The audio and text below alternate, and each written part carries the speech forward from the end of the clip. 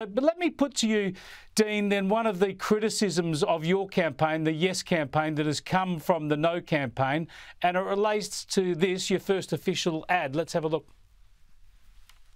Australia's constitution is 122 years old and still doesn't recognise Indigenous Australians. We've been here for 65,000 years. This year, Australians have a chance to fix that with a referendum to give Indigenous Australians a real say in their future. Fair enough. I'll second that. Well, there you go, Dean. The criticism from the No campaign is that you don't mention the words "the voice," and they're suggesting you're trying to sort of skate that one through. What's your response to that critique? Well, firstly, thanks for playing the ad, Chris. Another bump to get the information out there. It's much appreciated. I know that's not the intention. I'll answer the question.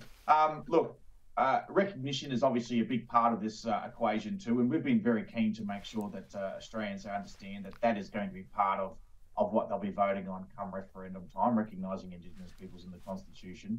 The ad does say, Aboriginal and Torres Strait Islander people having a say in our future. And if you actually play the ad to the very end, there's a hashtag in there that does say voice. But it's actually a really important point.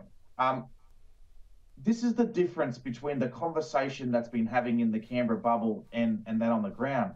When you actually get out there in the communities, like I have over the last 6 years or so, when you actually talk to people and they say, well, this is about giving Indigenous people a say in their future. This is about giving Indigenous people a say over their own affairs. They go, well, that makes sense, and that feels like something I can get behind. So part of what we're also trying to do is make sure that we're having the conversation at the community level in a way that really cuts through all the noise and helps people get their head around this in a very simple way. So we think the ad is about really pitching it to that community level, individuals across the country, that we really want to engage in this now that the politicians and the legal experts have had their say.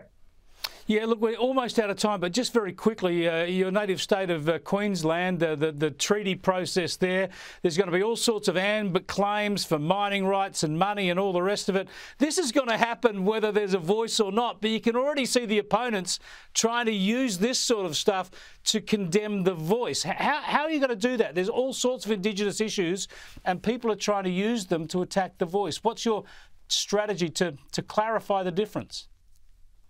Well, it's going to become very, very clear, Chris, in the very near future that the nation is going to a historic vote in about 6 months' time.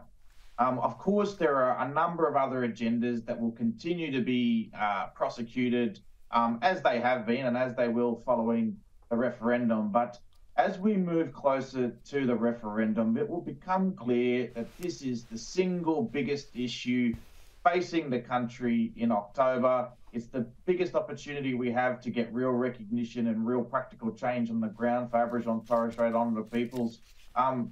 It will take over, and it'll be very, very clear that that's the question facing all Australians, and that's something that we're really excited to be part of. Thanks for joining us, Dean. I appreciate it. We're right out of time there. Dean Parkin, who heads up the Yes campaign for the Indigenous voice.